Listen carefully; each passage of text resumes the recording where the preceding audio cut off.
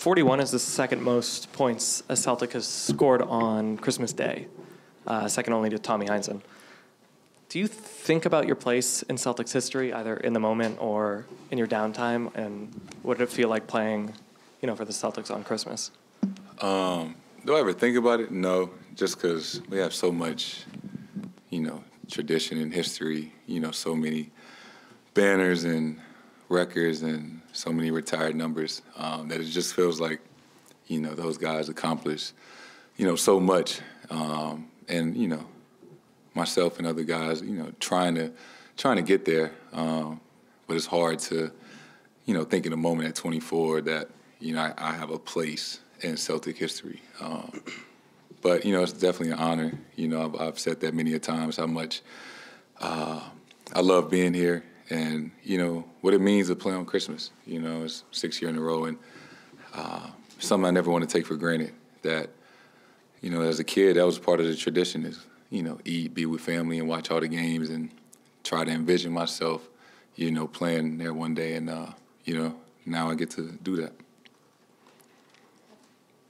Jayson, first, that the dunk over Giannis, can you just take us through that? And second, kind of what you just said toward the tail end of your response there, playing on this stage against Giannis, going toe-to-toe, just take us through, like, one, the play, and two, just being able to perform at such a high level on Christmas Day against Giannis and the Bucks.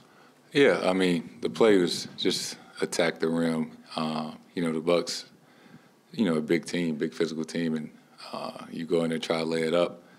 They're probably going to block it, especially him. And playing against the Bucks, obviously we got some history there. But, I got so much respect for them, the things that they've accomplished in the recent years. And they bring out the best in us. And, we know it's a team that we're going to see pretty often. And, Giannis as well is, if not the best, one of the best players in the league today. I got a lot of respect for him and the things he's accomplished and, just how he approaches the game. When we're not playing, I like watching the Bucks play. He's a big reason why. Jayson, you've played really well against other MVP candidates this season, not just Giannis. What brings out that level of focus against other superstars? How would you explain that trend? I think just the competitive nature of it's fun. It's fun playing on national TV. It's fun playing on Christmas. And those matchups are fun. You get to play against, the other best players, and it just raises your level of play. And in the competition is exciting, but it's the game that you live for. The moments, the matchups. If you can't get up for those games, then you're probably in the wrong profession. So. In the midst of it, it's just a lot of fun competing on a stage like this. Joe kept you in for the entire second and third quarters. Do you like that? And then in that third, what did it feel like for you? Yeah, and me and Joe got a great relationship, and we just kind of read the game, how the game is going. I normally come out first at the 6-minute mark, but there was no stoppage of play until 3.5 minutes of the first. So kind of messed up the rotation, and, I knew I wasn't going back in, and he was like, you're going to play the whole second. And I had it going in the third, and, we just kind of talk about it throughout the game, and it can change from game to game. But, just something we always talk about. And what did it feel like when you got on that roll in the third? It felt good. Anytime you're making shots. But just the way we were playing as a whole, not only myself, but Smart was making plays, Grant, Rob coming in there and giving us, extra possessions with offensive rebounds, Brogdon, D. White, everybody that came in the second unit in the third quarter, they just gave us life. And, from the crowd, we just kind of fed off of that.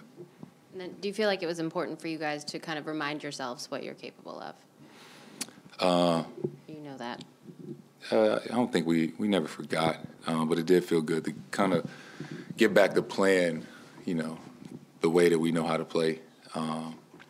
We have the emotional understanding of it's a long season, and, There's going to be great stretches, and there are going to be some bad ones. Just kind of not letting the bad ones snowball effect and get back on track. Sooner than later, and it helps when we make shots too. You were just talking about playing with fun before, and that's something you've brought up a few times when you guys are losing. Do you feel like you guys are having fun playing together again? Yeah, fun definitely correlates with winning. It's no fun when you're losing. Everybody just feels better about themselves when you win, and especially when everybody's contributing. We shot the ball a lot better today than we have over the last week and a half or so. And it was Christmas. I think everybody just kind of felt it. And you know how special, playing on Christmas is.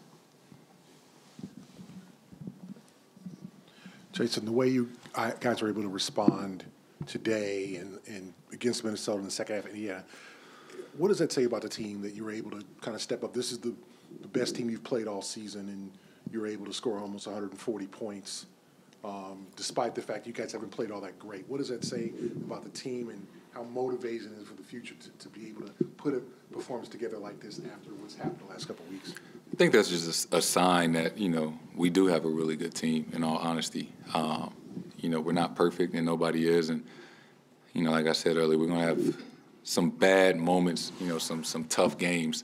And that's fine. And, there's nothing that you can change about those games. It's all about just how do you respond. Something we talk about all the time from, how do you respond from, half to half or game to game. And I think that is a key sign of a really good team. Just how do you bounce back? How do you respond moving forward?